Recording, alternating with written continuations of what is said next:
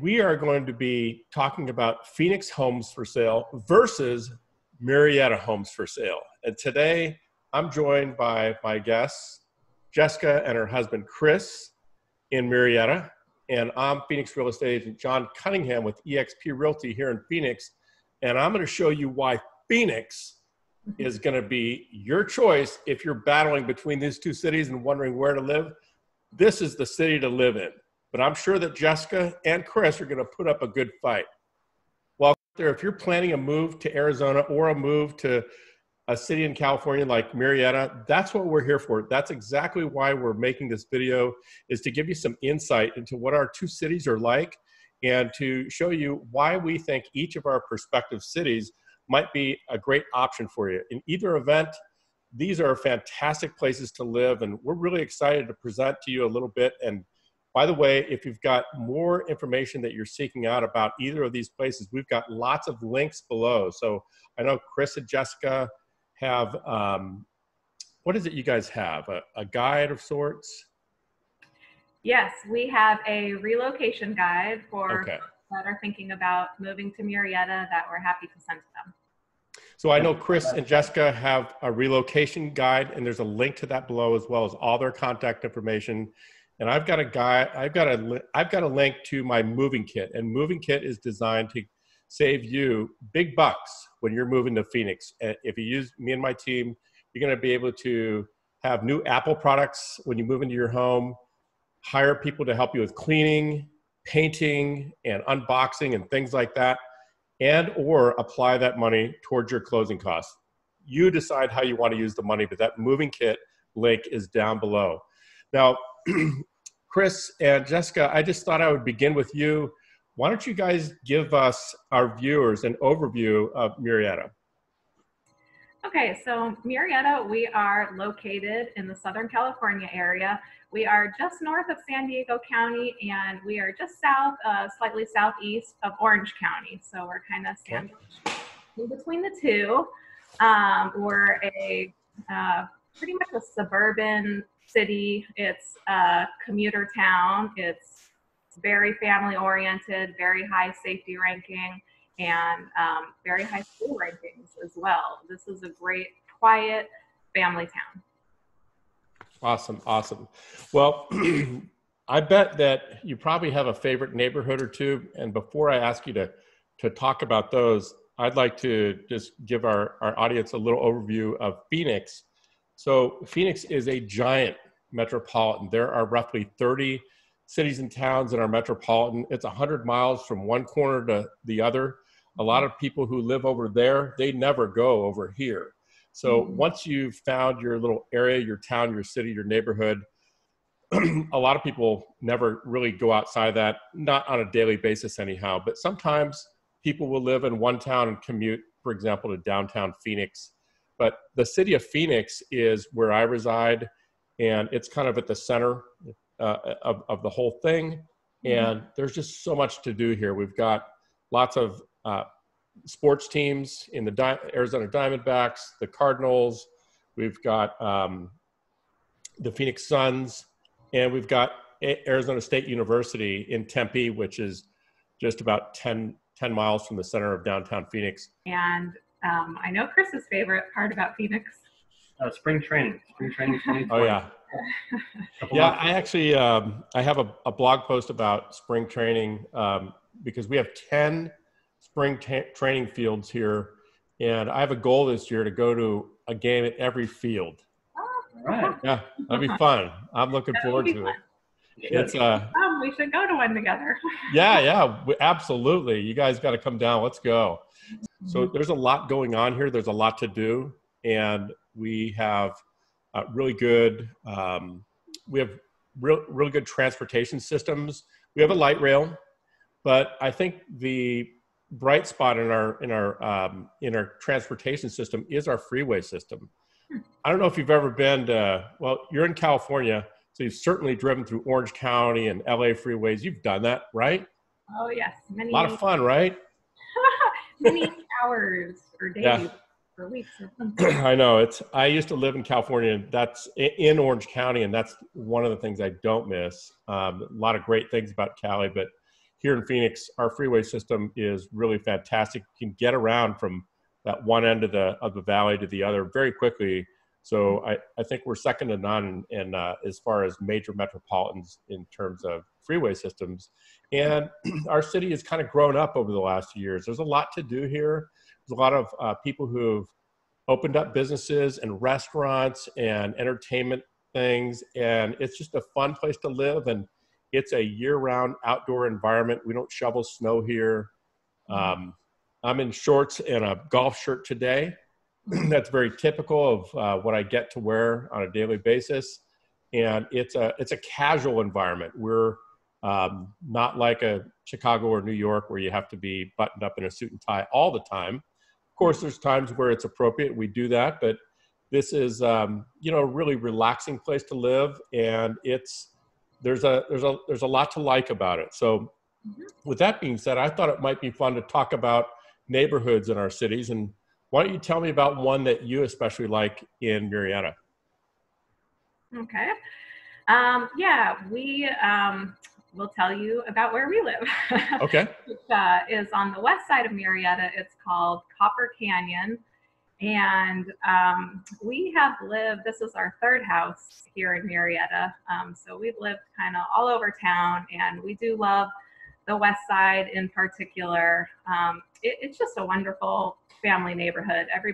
The houses are well maintained, large. The elementary school is very, very highly rated and has a great reputation. We are like a mile from Old Town Murrieta with the shops and restaurants. We're very near to the freeway. Anything else to add? Proximity in Southern California. One thing in our pros and cons videos, we could add a link. Yeah. To our pros and cons video. We like to say we're an hour away from most anything. So an hour to south to San Diego, an hour north to LA, hour to Big Bear for skiing, Palm Springs. They're all hour and a half. So things like that, right in the middle of everything. Yeah, that's a big deal. It's a big deal. I mean, Disneyland, San Diego, Knott's Berry Farm, the zoo, both zoos, the Safari Park, the San Diego Zoo, you name it, you could get there in about an hour's time. It's a great location without having all the events and the congestion right here in town, but just a short drive away. How big's Murrieta? How many people? I think we're at like 113,000. Oh, that's a nice sized town. Yeah, it's a nice size, but it's been growing extremely, extremely rapidly. It is growing. Yeah, it's a fairly new city. I think it was incorporated in the 90s. So, I grew up like a half hour south of here. I mean, there was nothing here. Are there certain like major employers there that you can think of that bring a lot of jobs to the area? Yeah, so like the jobs, I'm always asking people around here, what do you do? There is not a ton of jobs around here. A lot of people work from home, they commute. Our bigger employers are going to be Abbott Laboratory, which a lot of people work there. The casinos, like Pechanga Resort and Casino, I think they've got about 4,000 employees. But yeah, everybody, a lot of government jobs, military. Yes, teachers, hospitals, a lot of people. Food. Yes. Good. Yeah, it's a wide variety, and a lot of people do have to commute, so that is a negative if you are commuting. Yeah. Is there a lot of agriculture there? No. No, not. Okay. Not a whole lot. Well, you touched on a different point. So we talked about things that are an hour away, San Diego and LA, but here the neighboring city is Temecula. So a lot of people are familiar with Temecula wine country here in Southern California. Yes. So that's within 20 minutes, and there's dozens and dozens of wineries out there, resorts and spas. Over 40 wineries. Wow. So you guys are within driving distance of a lot of cool stuff. Yeah, and the wineries, I mean, there's so much happening there. I mean, you could do something every day of the week, it seems like, if you wanted. Like, we're in the holidays right now, and they have, a couple of them have ice skating rinks and, Santa, lots of family activities as well.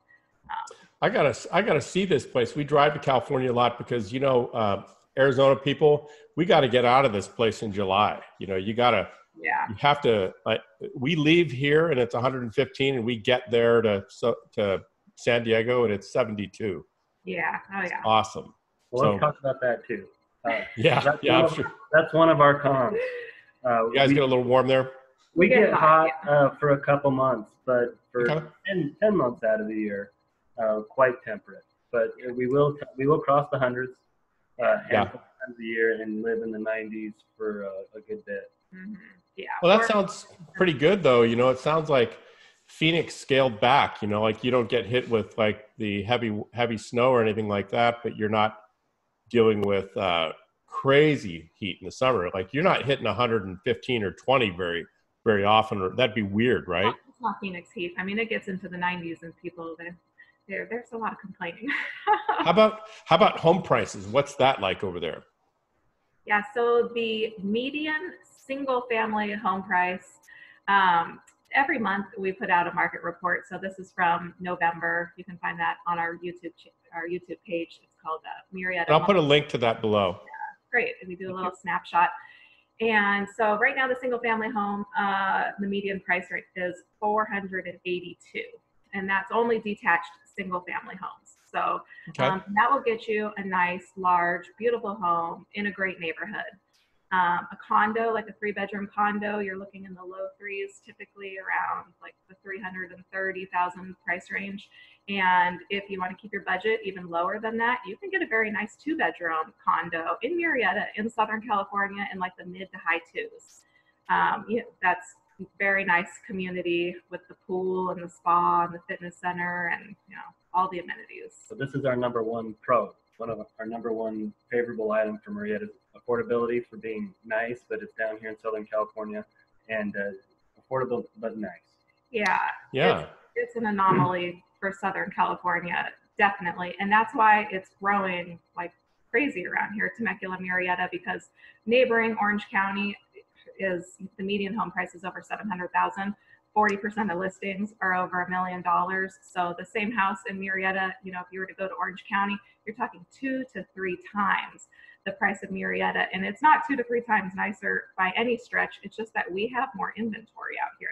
They're not getting very much more inventory, but we are still doing a lot of new construction building here. I have one of my clients who lived in part of San Diego last year. He just sold his house over there in the high 7s, and it was okay. It was nothing special.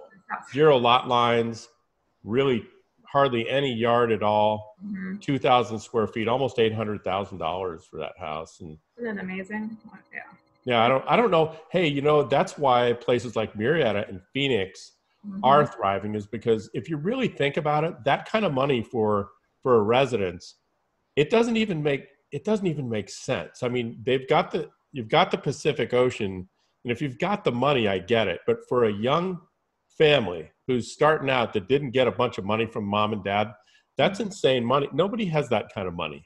Yeah, I don't know how they do it. I don't know how they do it.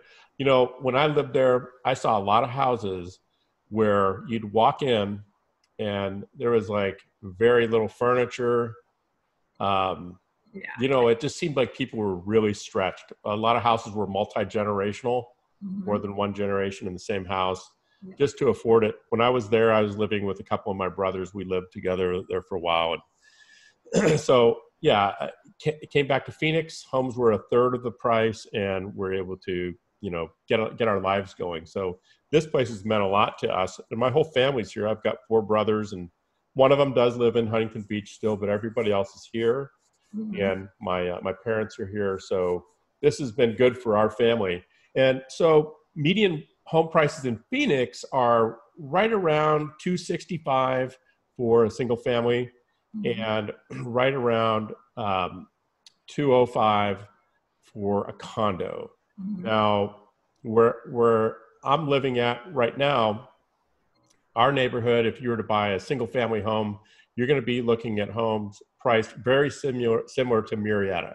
So as you move across the landscape here in Phoenix from neighborhood to neighborhood, it can be very different. So you can't really find a house in this neighborhood where I live for much less than 500. It's just not possible. But those houses are either new houses that have been put on land where somebody scraped the lot and built something new, or there's something that has been pretty nicely remodeled. So really between 450 to 650 is what you're going to see things for in this neighborhood that I live in. Okay. But there are many neighborhoods in Phoenix where you can find a home in our metropolitan for below 300,000. Lots of homes. So Right. that's pretty cool. Yeah, that is awesome. That is awesome. We, yeah, I kind of forgot to mention too. So as far as, so our median price is 482, but you can get a starter home in around the mid 300s in Murrieta, a little bit older, a little bit smaller. That's kind of where the single family home prices start. So we have just a couple more minutes. Why don't you tell me a little bit about another area of town that you also like over there? Old Town, I think you said something about Old Town. Yeah, we're right near Old Town, and Okay. the Murrieta Old Town is a really interesting area because, well, you know, so Murrieta borders on Temecula, which has an old town, and that a very well-established old town that a lot of people go to, and it's very popular. But our old town is not nearly as developed, so it's a little bit more maybe hodgepodge might be the word. So it's got a lot of potential, a lot of empty lots still, a lot of historical buildings that haven't been yet, you know, taken to their full potential. So that's what our old town is like.